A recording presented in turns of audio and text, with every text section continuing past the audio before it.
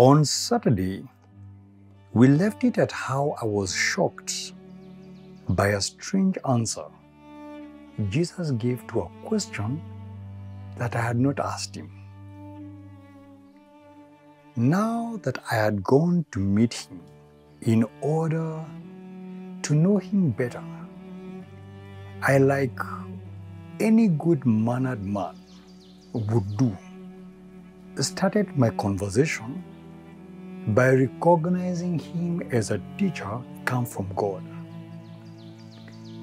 I wanted to put him at ease, that I was not there to cause or create any trouble.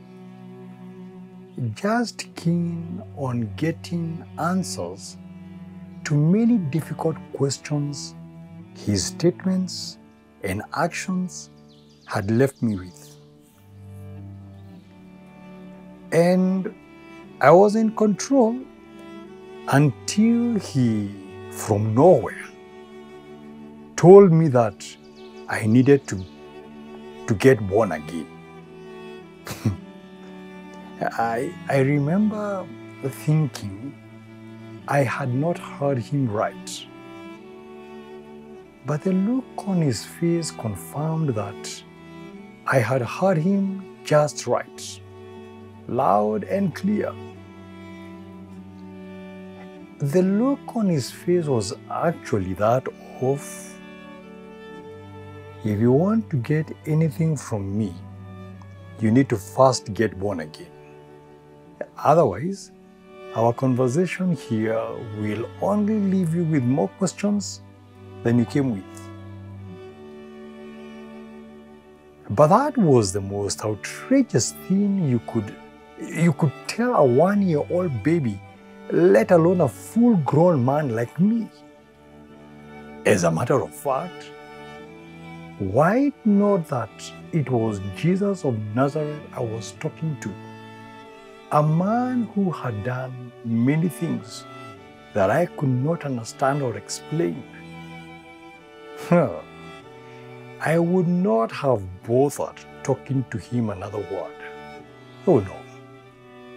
I would have simply gone back home and never bothered with him again. But it was Jesus of Nazareth whom I was talking to. He is the one who had said these words to me, and I now wanted to know exactly what he meant. I quickly shot back and asked him to tell me how a full-grown man like me could go back into his mother's womb to be born again. Then a thought crossed my mind that maybe I had spoken too fast. Because if this man had indeed turned water into wine, he could by the same power easily turn me into my fetal self and have me find myself back in my mother's womb. That thought sent chills down my spine. The thought of being born afresh by my mother and have to work my way up the social ladder all over again was not anything I would want. And as if he was reading my mind, he compassionately said to me, "Nicodemus, you should not be surprised at my saying you must be born again.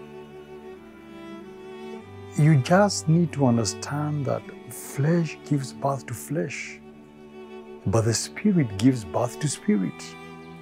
In other words, there are two types of births, one by a mother to her child, and another by the Spirit.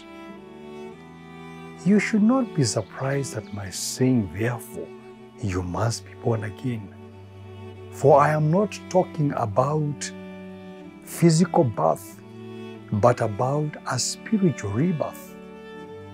If those words were meant to make me feel better, they honestly left me more confused.